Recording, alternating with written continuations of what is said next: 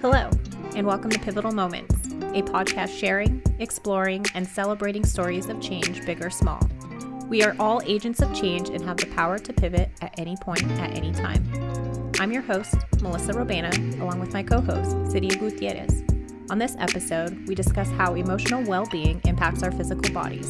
We share our own stories of how our bodies tell us something was off and how self-awareness helped us develop stress management tools. On this episode, we wanted to take some time to pause and really talk about the physical effects that a pivot can cause you or can cause your body. Because at this point, you guys have heard about Sabrina's story, you've heard Lee's story, and we've got an upcoming episode that's also going to be talking about the physical things that can happen to the body. So we thought, you know what, while we're in the middle of this theme that has come up, let's address some of the things that can happen to the body as stress or other things happen when you have a pivot. Well, when you're undergoing a pivot, there's so many emotions at play. Now we all know that pivots can be good or they can be bad, but so the emotions that you're feeling can be anywhere from fear or anger to happiness and joy, love. But those that are experiencing poor health, maybe don't have the correct coping skills. Like myself, I was a silent sufferer, I think is what I often say. Mm-hmm. And so by doing that though, by not addressing or participating in activities that promote good emotional health, I was actually becoming more susceptible to colds and infections. And Vince and I he would always joke with me, God, you're sick again? But when your body is just such an amazing machine that if one part, even mental, if that's off, the rest of your body is thrown out of whack. Absolutely. And so I think that's a huge part of it, is knowing our bodies, they want homeostasis. They want to be equal. They want everything to be balanced out. Our bodies were designed to do things in a certain way at a certain time. And when there are things that are happening in your life that don't go with the biology, there's going to be effects. There's going to be strong things that are happening to your body. And there's a profound book that came out that I know we've kind of touched on before, called The Body Keeps the Score. Now, The Body Keeps the Score is a fantastic, fantastic book. I highly recommend it. What I really like about it, and I came across it during my own therapy and my own healing that I've been going through. And what this book is talking about is how if you are not seeing things, or you are seeing certain things that are coming up in your body, it's because your body keeps track of everything that has ever happened to you, and it keeps reacting to it because your body's main goal is to protect you. Mm-hmm. And it's going to do that however it thinks it needs to do it. Mm-hmm. And so there are certain effects of trauma, of unresolved trauma and other things that will manifest itself in the body. And so some people may not believe that that is something that actually happens. I do happen to believe that your body is going to manifest things that are happening. Not to say that you bring it onto yourself, but there are symptoms that can happen to your body if you're not addressing your emotional being. Well, and you mentioned earlier that, look at the interviews that we did with Sabrina and Lee. Lee, like you had mentioned, I think just in us talking, that he was forced to stop and slow down and address his health because he was physically incapable of being able to do anything else. He had to focus on his recovery, while Sabrina was just this thriving journalist, and she was trying to just pack her worries, her anxiety of, just having cancer into a closet, hoping that it would go away. But eventually it came back with fervor because it was like, no, this needs to be addressed. And that's when she decided, okay, I need to put myself first. And this work environment, how I'm treating my body, I can't do this anymore. It's physically killing me. Right. And I think that's the main thing, that if you're not paying attention to yourself and your emotional well-being and your wellness, your spiritual self, even if you're not doing those things, your body is going to tell you. And I think we've talked about this a little bit. I can share. For me, I was in a very high stress situation for my first job as a baby lawyer. And when I was in that process, I gained a ton of weight. Like, I was eating like shit. My face was constantly breaking out. Right now I have a couple of breakouts because I was also not eating so good. And I pick up my face. I'm terrible at it. But I was super stressed out. And just these things were happening to my body that was when I started, well, you know what, I should go see a doctor. So I went to go see my primary care physician. And the first thing she was like, you have to manage your stress. I was like, you don't understand. I'm a lawyer. Like, no, I can't possibly manage my stress. She's like, you have to figure it out. And one of the first prescriptions she gave me was literally a Fitbit. She's like, you have to work on moving. You have to work on doing these things. And at some point, she was like, you need to get in therapy. You need to do some cognitive behavioral therapy. And what I loved about her was that she was always very blunt. But one of the other things that I started doing when I saw her was I realized I was carrying low back pain every single day for over a year. And I didn't know what it was. And I was, okay, I'll get massages. And so I started going to Massage Envy regularly. I started walking. I started trying to lose weight. It was like, I kept trying to find a physical answer for why do I have this low back pain? Like, I hadn't been in a car accident. I hadn't had a slip and fall, the things that I usually associate with low back pain. I didn't have a history of it. And when I'd finally decided that I didn't want to be in this work environment anymore, when that clicked in my head and I was like, I'm done. And I started looking for a new job, my back pain went away. Interesting. I have something similar. My physical ailment, as I'm sure you know, but listeners, I used to assume that I had a gluten allergen. And so, and the reason being is because I was always sick. I was nauseated constantly. I had low energy. I was operating in a mental fog. I couldn't really put two words together. It probably seems like that now, but no, I promise you, it's only because we're drinking some mimosas. But, you know, so the first thing that my doctor asked was, okay, well, what is it that you're eating? So I did all these tests, blood work, came back that I wasn't allergic to anything, but she's like, you know, keep a food diary. Just because you're not allergic doesn't mean you don't have some sort of sensitivity. So again, I go back and I'm journaling everything that I'm eating and, you know, writing down how I feel afterwards, but still, like, it wasn't, sometimes I would experience flare-ups. I'm like, what am I doing wrong? Like, I'm eating a clean diet. This shouldn't be happening. Ran more tests, had MRIs done, come to find out it was IBS, irritable bowel syndrome. And that is a result of not being able to manage my stress. Mm-hmm. And so the doctor was like, okay, we've been able to safely conclude what it's not, but here's really the only option of what it is. And so the prescription basically is looking at bettering your emotional health, which requires counseling. So I went back to counseling, and I have to say, by improving my emotional health, the symptoms of IBS, not to say that I don't have flare-ups, right? Because, you know, maybe I have a deadline for a project or get overwhelmed with life, you know, COVID, that sort of thing. So it's not to say that I don't have flare-ups, but it just goes to show the power that your emotional health, your well-being has over your body. It really does. It has a huge impact on your physical self. And I think that, you know, doctors are trying, and I appreciated so much having that first primary care physician because she was on it. She cut no bullshit. Oh, she was not a bullshitter at all. And when I started doing things like managing my stress, it made it easier to lose weight. It made it easier to start having a regular exercise routine. And she wasn't recommending anything that was bad for me or impossible, but I was just, oh, you know, I can't possibly do this because my job is so, you know, whatever. When I used to think that it was very important. It's still important, but in a different way. I don't think of it the same way. And just knowing, hey, my body tells me. And if I'm listening, and if you're listening to your body, what is it telling you?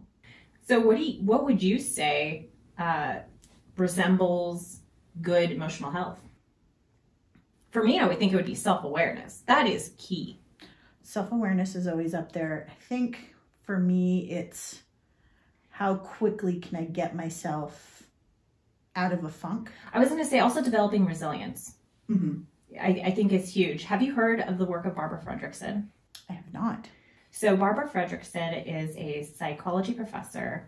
The only way that I know her is because she operates under the branch of positive psychology, and appreciative inquiry is just right there. So she's most known for her broaden and build theory of positive emotion and how it actually can contribute to our resilience, well-being, and health. And she posits that by experiencing positive emotions, it broadens our minds and builds our resourcefulness that help us become more resilient when experiencing hardships.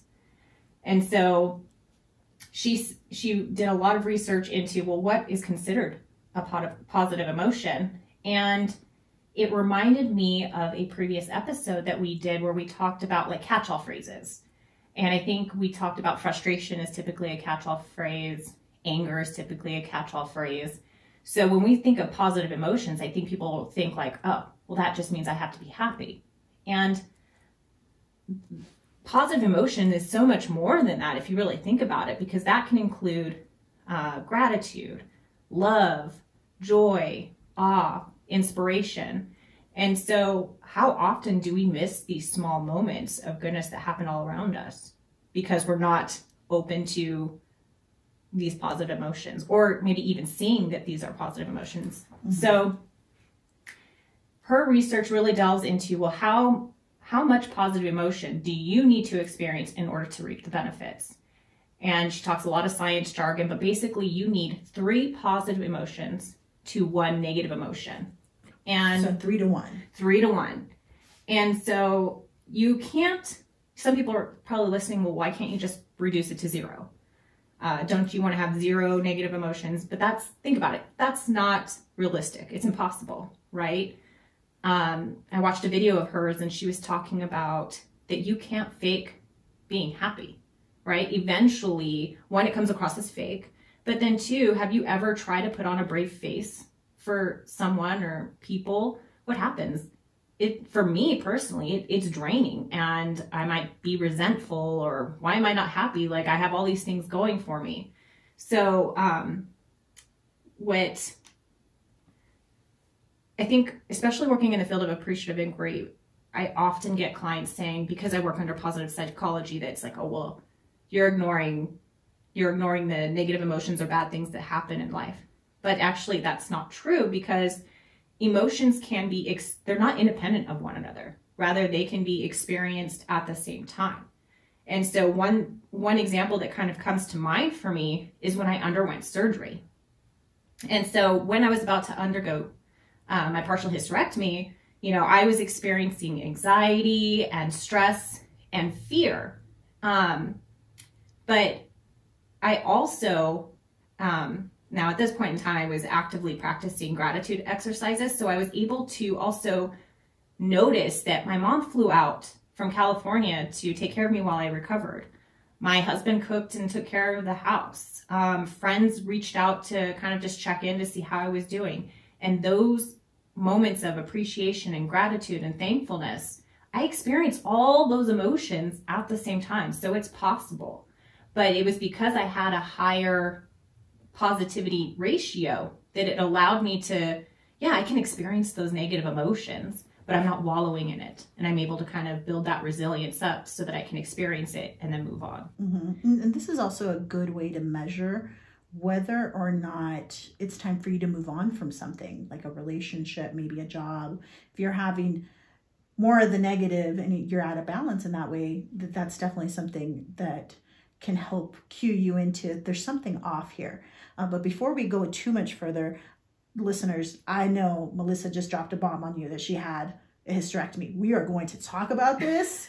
We are going to get into it. It is its whole new, it's an episode on its own, and it is coming, let me tell you. So I just want to make sure you knew that. Oh, absolutely.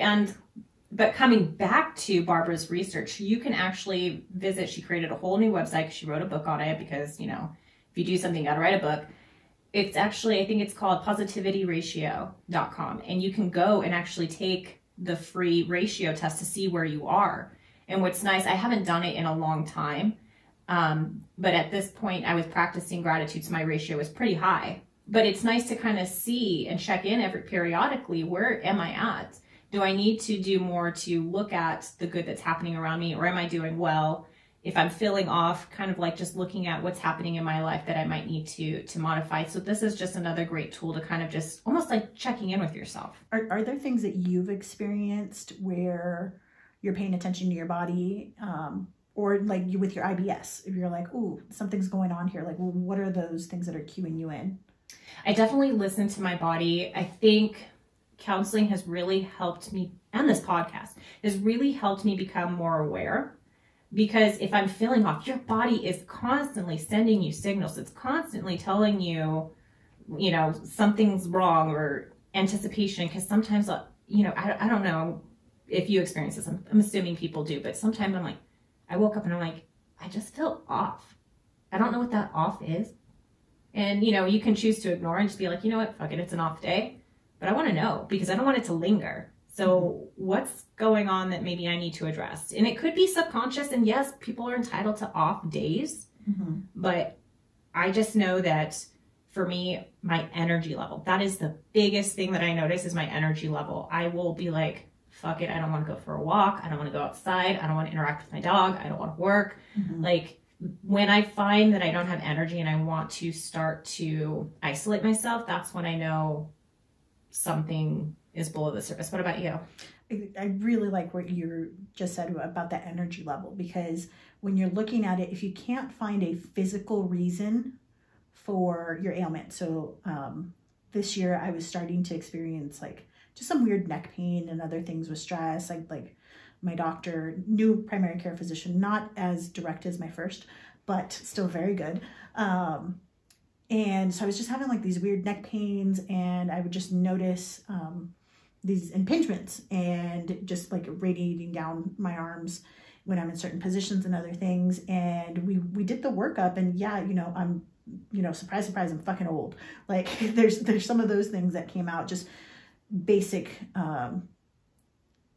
degeneration that you would expect to have that happens with aging.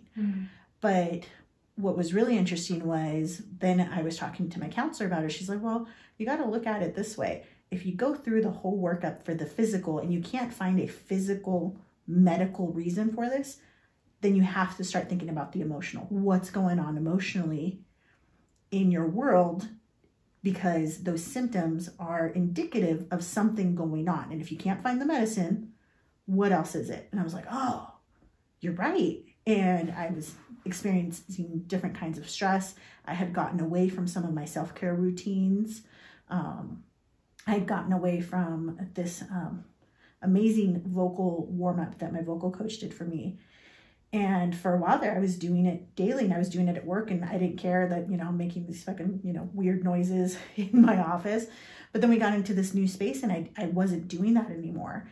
And I quickly realized, oh, there were a bunch of little things that I was doing for myself that I let go of. And now my body's telling me, hey, why don't you go back to just like, you know, little things where it was just like massaging my neck for a little bit, because, you know, I could, you know, do some neck massage items to help with my voice and to help with, you know, the recordings and do things like that. But it was just amazing that I didn't make that connection until it was, okay, well, let's talk about this emotional stuff that is showing itself physically. I really like the point that you talked about, okay, well, if there's nothing physical going on, we have to look at the emotional. But think about when there is a physical ailment, what do? The doctors prescribe us medicine, and we're quick to take that because we don't want to feel that discomfort. What stops us from having to put in the work to help fix that emotional? I mean, because I think that stops a lot of people, because, you know, I think it's easy for people. I guess it really just surmounts to how much time, how much effort am I willing to put into to make these changes? Because emotional changes, in my opinion, in my experience, are harder. Like, it's easier for me to pick up a workout routine. Okay, cool. I'm going to take my dog for a walk every morning. Great. Now, if it comes to, oh shit, I have a counseling appointment. Maybe I'll reschedule that. But why? Why? And I think we talked about this before off air, which is about being selfish, right? And this again is going to be another episode because I'm just so fascinated by it. But it's we have this preconceived notion that being selfish is a negative thing. But if we're not focusing on our needs and our wants, who is? Mm-hmm. So I think that it's okay to be selfish. And I think that that also pertains to emotional well-being. We all want to be well. We all want to thrive. We all want to succeed. And that requires our full self to be there. That includes our emotional health. Yeah, our emotional health is a big part of it. And I think just taking time to realize your body is so incredibly smart. And your body is built to keep you alive and to keep you going. And that's the job. So when things start going wrong in your body, yes, some of it is going to be age related, but there might be some other things. And in fact, some things may happen sooner because you're not dealing with your shit. And, or you're carrying too much baggage, emotional baggage, and that is going to affect you physically. I'm telling you, the minute that I decided I'm not dealing with this bullshit anymore, my back pain went away. And when I notice certain stiffness or other things, it clues me into, oh, okay, what's going on here? Like there's something else. Sometimes it is just, I overdid it, and that's okay. But other times there's something that's going on that I'm not addressing or I'm avoiding. It's like, well, why am I avoiding those things? Well, and I'll share this story because I don't think my dad will listen to this podcast. I say that would be like, Mel, what were you talking about? Okay, so my father has been taking Ambien. And for those that may not know, Ambien is this sleeping medication that's supposed to help those that have difficulty sleeping. I had no idea he'd been taking it as long as he had, but he's been taking it for, I'm going to say, over 10 years. And so start off with him taking one pill. And then, then he's found that he was like getting up in the middle of the night and he would have to take a second Ambien. Now, Ambien is freaking strong as hell. Really strong. I mean, it like knocks people out, but my dad seems to isn't it like a super dose of like melatonin? It's something. I mean, I saw him on it one time. He took it right before bed and he was stumbling almost as if he had been drinking. So it's a very strong drug. I want to say it's a narcotic, but I'm not 100% sure. But my point being is that, my father has a lot of atonement, a lot of things he should atone for, I should say. A lot of ghosts of his past that I don't think that he has addressed. And I think that it's the ghosts of his past that keep him up at night. Mm-hmm. And so, yes, he tells me all the time how tired he is and stuff like that. And I truly believe this. I truly believe that until he really addresses these issues and has these really difficult conversations with himself and perhaps others that he's pained, mm-hmm. will he be able to actually sleep through the night without Ambien. Mm-hmm. That's really interesting. I'm glad you brought up sleep though, because sleep is also a huge indicator of how you're doing. And you know what? We're going through the seasons. There's times of the year where your body needs more sleep. Why are you pushing it? Why are you ignoring it? I'm giving myself more sleep right now in winter because, damn it, that's what my body wants. It's not because it's getting dark at like 2:00 in the afternoon. Well, that has a little bit to do with it, but that's part of us having these natural rhythms and understanding that our rhythms are going to change with time, but they also get affected by our emotional well-being. So mm-hmm. if you're all of a sudden becoming an insomniac, and I can say for myself, I would definitely have periods of time where it's those 3 a.m. thoughts, and it'd be 3 a.m. all the time. Me too. And like they would just keep going and keep me up, and all of a sudden it's like, here's all the shit you're forgetting at 3 a.m. It's like, I need to sleep. And at some point I finally told myself, I was like, I know brain, I know you are just trying to protect me from some of these things that are going on. I appreciate it, but I can't write it down right now and I need to go back to sleep. Let's talk about it. And I think it's also finding tools. So yes, I'm doing mm-hmm. what I can. I have the podcast that has served as like catalyst to kind of help work through some stuff. I'm going mm-hmm. to counseling, but it's also finding tools that work for you. So for a while, I actually had, because I was waking up between 2 and 3 with like, oh my God, did you send that email out to so-and-so? And oh my God, don't forget you have that meeting tomorrow at 7:00. And I'm like, do I have to do this right now? So I actually kept a notepad by me, and that seemed to help slightly. But, I definitely agree with that technique. At this point, I didn't have it easily accessible to me. And so what I started doing actually was I started doing a practice called morning papers. And morning papers is something from the Artist's Way.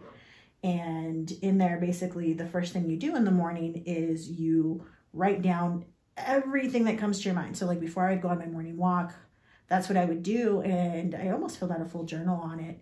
And it was just 3 pages that you write. And it could be a list, it could be your thoughts, it could be random shit. There's no right or wrong way to do this. And I was doing that for a really long time. And then I got sick back in November with COVID, and my body was just physically not feeling up to it. So I'm hoping that by the time this drops, I'll get back into that routine. Right now I've let it go. And also knowing there are things that are going to help you. Just because they're helping you doesn't mean you have to stick to them all the time. But if you start noticing things slipping, you bring them back in. Well, so that's a good point, because, when I was writing stuff down at 3 o'clock in the morning, that really is still a symptom to something bigger at play. And it was still causing me to wake up. And so that really wasn't helping me sleep any better. I was still waking up at 3 because now I've just told my body it was okay to wake up so I can jot shit down. But what I've started doing, what has helped me actually sleep through the night, is listening to an audiobook. Because my mind, being type A perfectionist OCD, my mind is constantly firing things at me that it's hard to shut my mind off. Like when people talk about meditation, how they're one with their body, kudos to you. I've tried to practice meditate several times.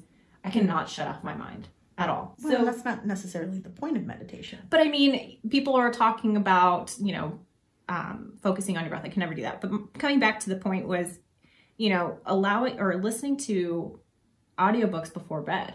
I'm focusing on the story. I'm not focusing on the email that I have to send tomorrow. I'm not focusing on, the meeting. Am I prepared for it? All of that. I'm just listening to the book. And that has allowed me to get in a deeper, more peaceful sleep.